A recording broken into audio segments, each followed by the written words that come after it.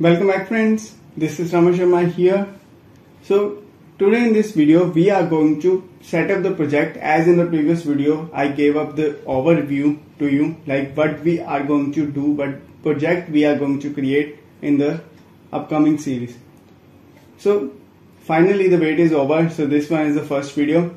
So in this video we are going to set up the full project with the help of NextJS, Tailwind CSS, Appwrite and Typescript.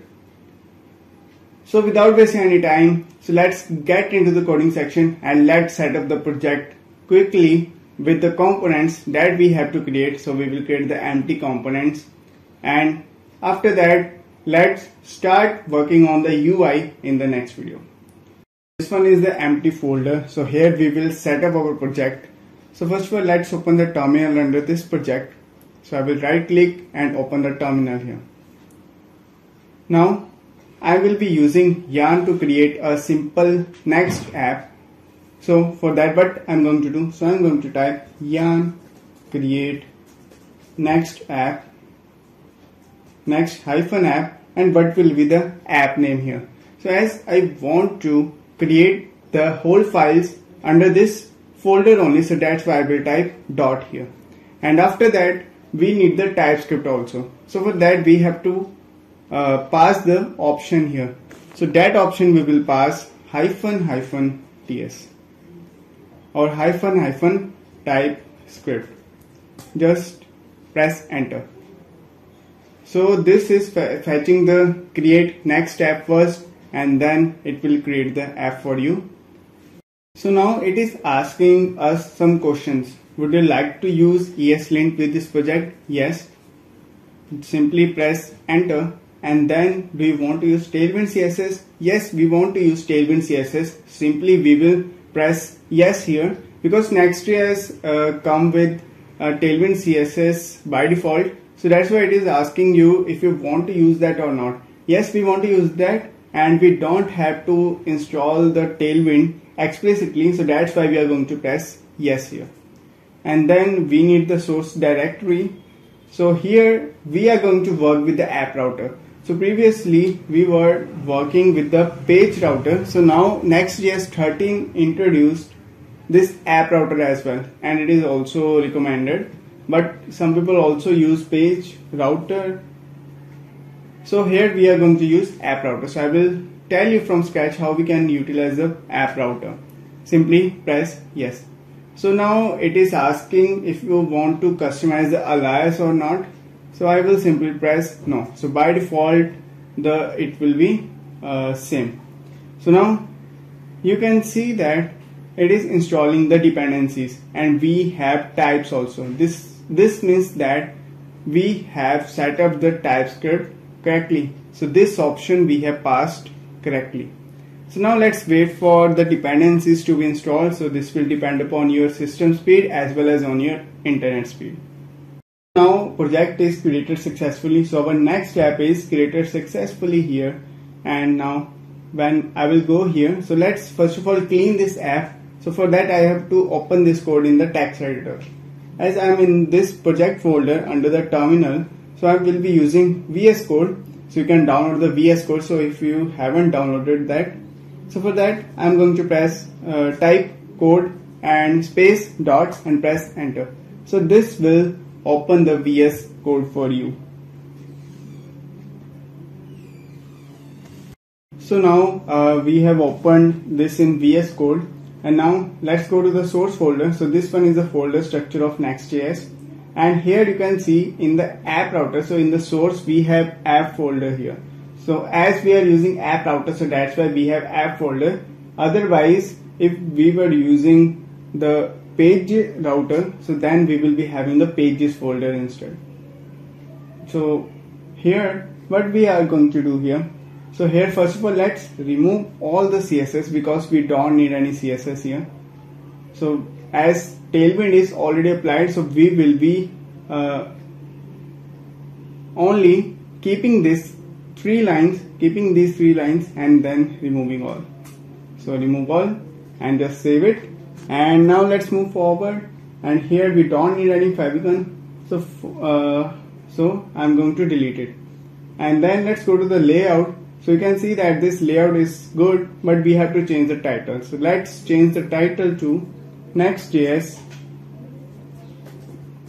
Appwrite CRUD with login system. So this one is for the SEO purpose.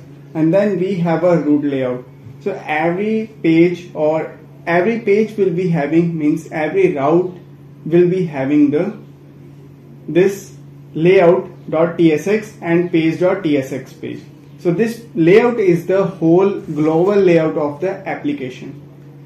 And you can see that we have HTML, we have body, and you can add more things. So if you want to add here, and then we have a page. So this one is the entry point of our Next.js application. So that is page.tsx. So here, this one is the main page file. So this one is the index file of our whole application. So here what I'm going to do, so I'm going to delete this all code. Just I need the main here, and here I'm going to write h1. So that is Next.js Appwrite. So it will be Appwrite CRUD with login system. Just save this. And here also spellings are wrong. Just save this. Now you can see that we have Tailwind config as well, we have TS config as well, and everything is implemented already. So we don't have to do configurations more. So now we have to install the dependencies, those we need, and after installing those and after setting up those dependencies, so we are going to start our server and we will done with the project setup. So now let's move forward and install the required dependencies, those we need for this application. We are going to install two more dependencies. So one is Appwrite. So Appwrite, we are going to use the cloud version. So this we are going to use as a backend-as-a-service. It is the alternative of the firebase. So we are going to do authentication and database and creating the documents in this Appwrite only. So for that we have to install two dependencies. So first of all, one dependency is for the Appwrite web SDK. So because we are going to use Appwrite, so that's why we need the web SDK for that. So for that we are going to use Appwrite web SDK, and we are going to install this like this Appwrite, and then this we can extract client, account, database, storage, that type of different sub SDKs from this whole main bundle. And after that we are going to set up the client. We are going to set up the initialize our web SDK. So for that we have to create a cloud project, create a cloud account, and after that we have to create a cloud project here.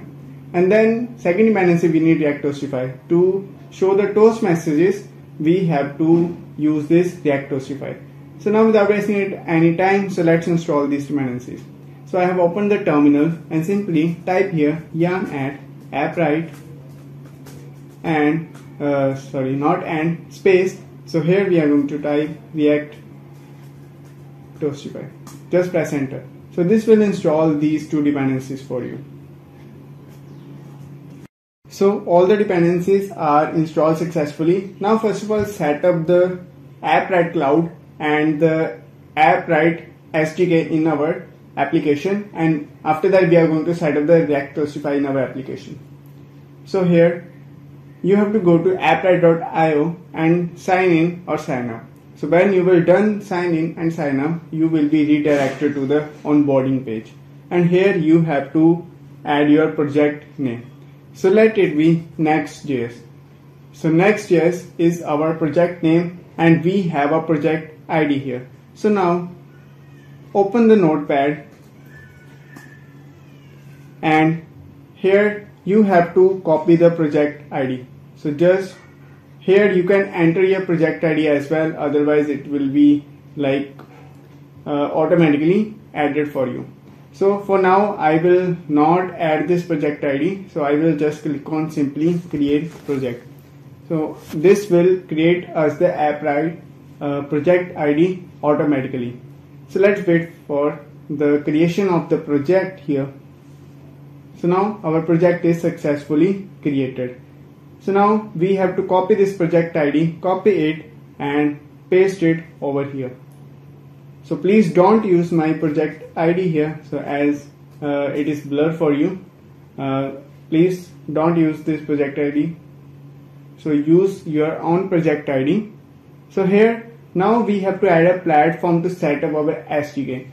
So for that, what we are going to do, so we are going to add the web app here. So just simply press this icon and name the web app. So that will be NextJS Appwrite CRUD, and after that we will be having the local host here. So local host name will be the local host, and then click on next. So here it is saying us like you have to get the SDK. So we have already installed the SDK here, and using this client you can set up your app, right? So now click on next. So this one is your Appwrite project ID, and this one is your endpoint. So I'm not going to show the project ID for you. So simply you have to click on this copy button here. So this code will be copied from you, and then just go here and go in the source. In the source, create a new folder named as config. So here we will be having all the configurations. So let's add appwrite.config.js, so ts. So this will be our configuration file for the Appwrite. So here first of all you have to import client from Appwrite.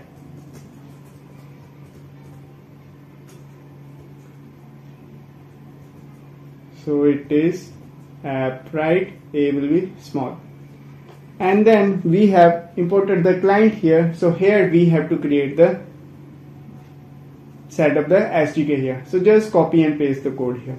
So now we have this one here, client, new client, and after that we have set up this project ID, set up the client successfully. So now what you have to do, so just you have to export default the client here. So export default the client. So now our Appwrite setup is done successfully, but we haven't set up the cloud yet. So we have done the setup of the configuration of the Appwrite with our project, but we are not done with the authenticating the database. So that we are going to do in the next video.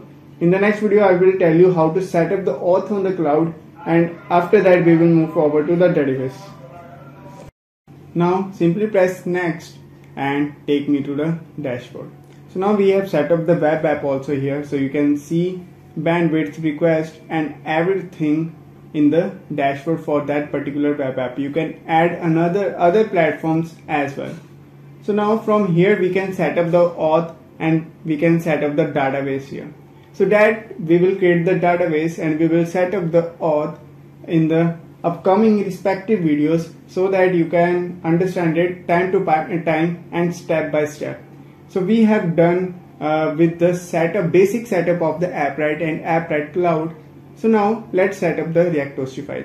So when you will go to the React Hostify, so what it is saying, so it is saying first you have to install the React Hostify. So that we have done here, and then we have to import the toast container from the React Hostify, and also we have to import the CSS.